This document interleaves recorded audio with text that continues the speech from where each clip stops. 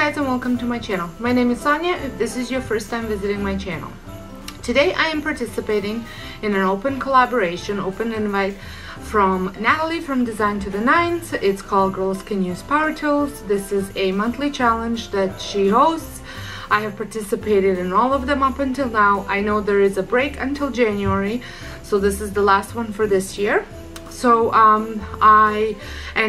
every month she has a different co-host. I will have her channel link down below, as well as Ashley from Ashley Lauren, who is her co-host for this month, and her channel link down below. And I will also link down the playlist for all the ladies participating in this challenge. The only rule for this challenge is that we show how we use power tools. So for my project, I will be making advent calendars. I will be making 2 of them because I have 2 children, and I will be using a table saw and a drill to do this. So I will show you the supplies that I will be using besides those power tools. So without further ado, let's get started. So here are the supplies that I will be using. So I have 3 of these 1x2x8s. I have these wooden stars that came from Dollar Tree. I have these little burlap sacks that I ordered on Amazon. I have these little hooks. They came from Dollar Tree. I use them for a different project, but they're coming in handy now. So I have 2 packages. And then I have the gel stain, the Old Masters gel stain, it's in Spanish oak, and a brush. I also have a level. I'm just using this as a ruler, and a measuring tape, a drill bit, and an old white chalk paint. Then I also have some wood glue and some clamps if I need them. So the first thing that I'm going to do is I'm going to stain these.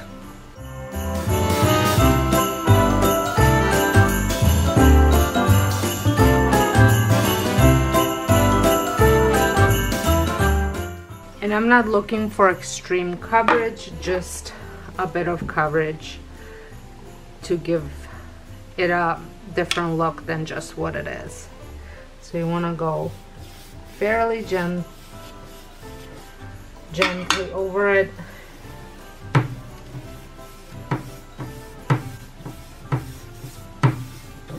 I actually might use something else to paint it. I am going to use a cheesecloth.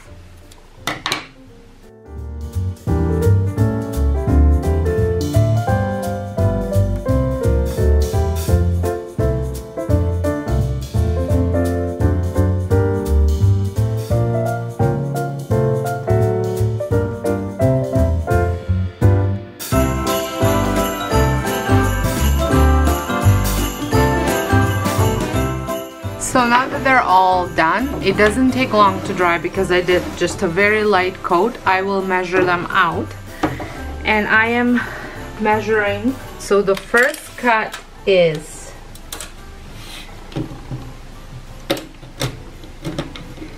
12. Then I'm doing 15, and then I'm doing 18,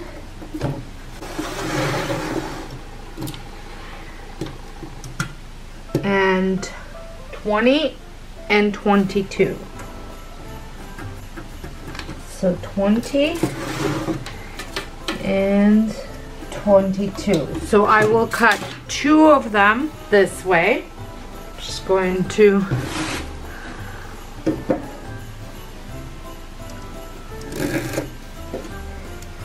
mark them off a little bit better.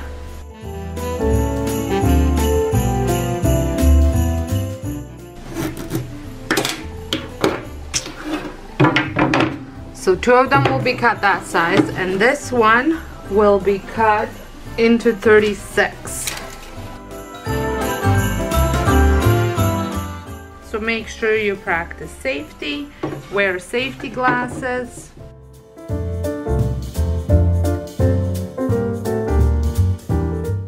And then I'm going to just add a little bit of stain on each end.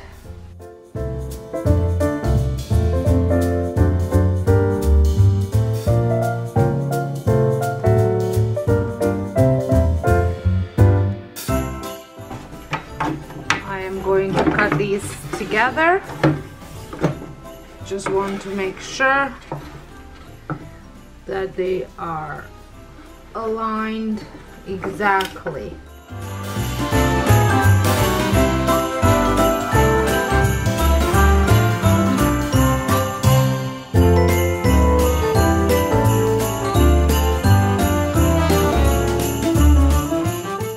And I always save the pieces of wood that I'm not using for maybe some other project. So you're gonna start with your smallest one, and you want to have space for 3 hooks, which if it's 12, it should be every, well, I think I'm gonna do 10, because I'm gonna leave an inch on each section. So if I do an inch here, and then, so it's 30 centimeters all together.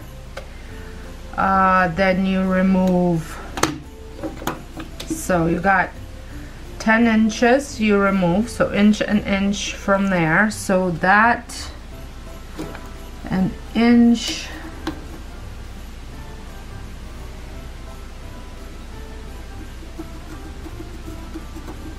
there. There.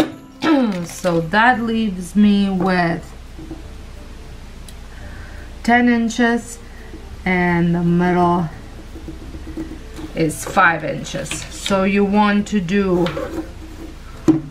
your, because you're putting 3, so your first one is at 1 inch, second one from that is at 5 inches, right? No, the middle is right here. So at 1 inch and 6 inch mark would be the right one, and then back at 1 inch. So you want taken 1 inch from here, 1 inch from here, mark it, and then put 1 in the middle. That's the way I'm doing it. And now I'm going to use my drill to pre-drill.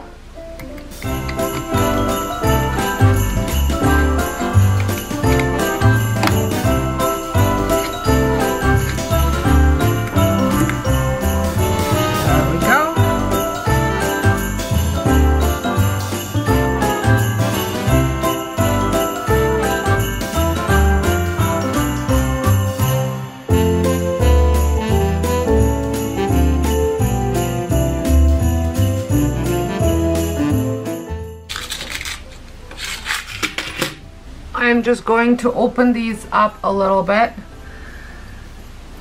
just so I can fit my bags in there, and then you just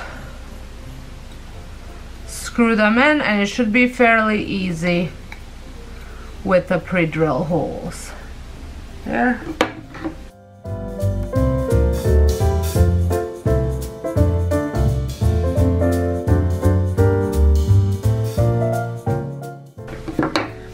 Okay, so now I'm going to repeat the same process for this one and for the rest of them, and I will show you all the measurements on how I did it. I'll write out all the dimensions in the description box. So I have attached all of the little hooks to all of them, and I'm just going to, before I paint the edges, sand these a little bit, just so you don't get splinters. And then I'm going to add the stain to that, and I'm also going to be adding stain to my star, which I should have done when I stained these, but I forgot.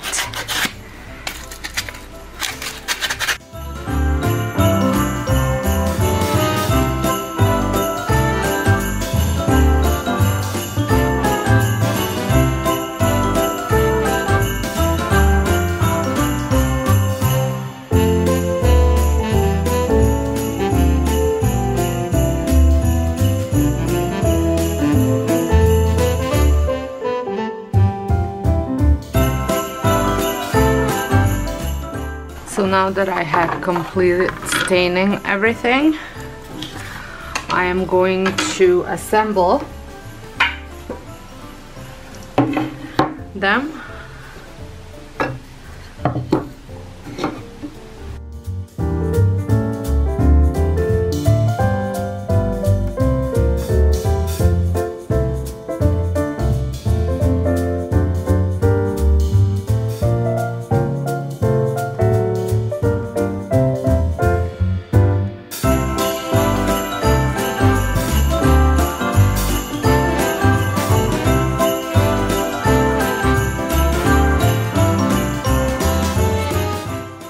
So you just want to make sure that everything is somewhat centered before you glue it on, and that there's about the same amount of spacing in between. I'm not going to measure, I am just going to eyeball it.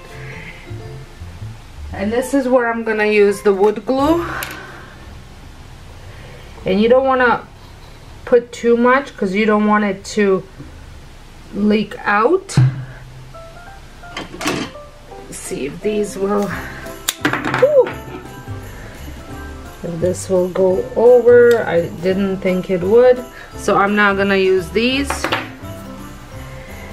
And you want to make sure that they are fairly straight on there. I mean, if they're a little bit off, it's not a big deal, but just don't want them to be completely crooked.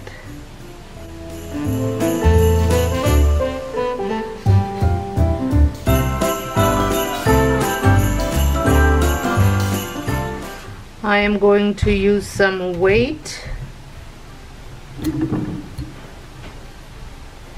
to put on them.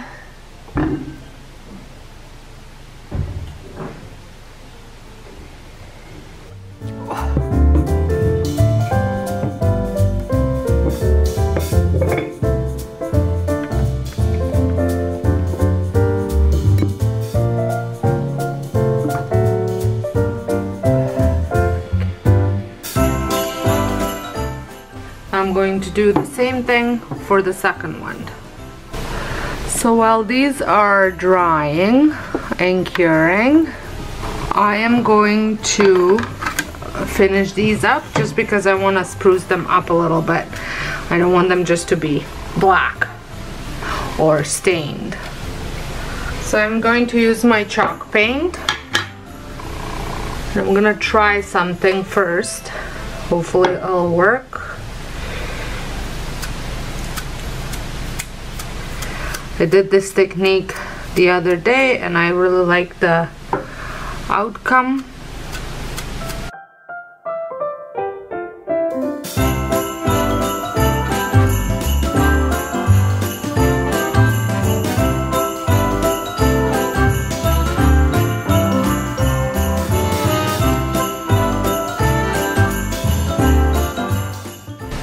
I think they look much better now with a bit of chalk paint. So now I'm gonna glue these onto the top of the trees. There, so I'm going to let this cure. You can see I put some weight on them, and once I come back, I'm going to show you how I attach the bags. So I have decided to stencil the numbers onto these bags, and I am using the Christmas green acrylic paint and deep red acrylic paint, as well as this stencil that I got from Dollar Tree and 2 foam brushes. So I'm gonna work in batches, and I'm going to do, just put it in a corner,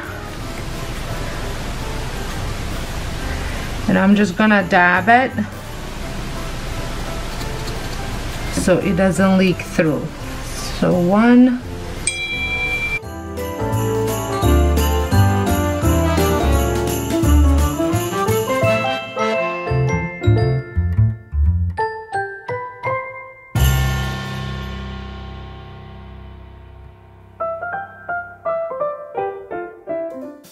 make sure you wipe the back of the stencil before putting it on, just in case.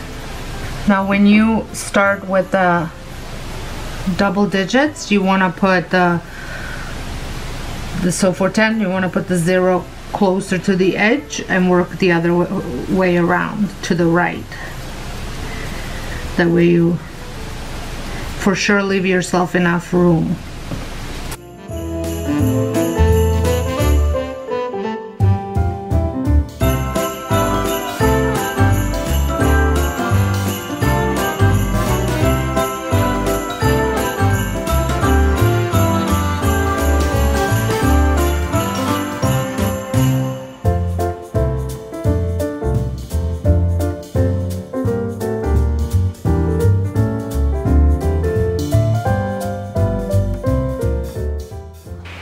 So here it is, times 2. I think it turned out really cool. And you can put all sorts of stuff in them other than just candy. You can reuse some of your Halloween candy to put in there so they don't eat it all in the first week after Halloween. For teenagers, you can put, for girls, some maybe cosmetic samples, gift cards, or things like that, just like, you know, $5 iTunes card or whatnot. So I would like to thank Ashley and Natalie for hosting this challenge. I love participating in it, and I hope you guys enjoy all the videos in the playlist. And if you are brand new to my channel, first time visiting, I would love for you to press that subscribe button and a notification bell. Stick around, there's lots to see, lots more DIYs coming your way, and other home decor. I also do cleaning, cooking videos, so a little bit of everything for everyone. So until next time, hope you guys have a wonderful day, and thank you so much for watching.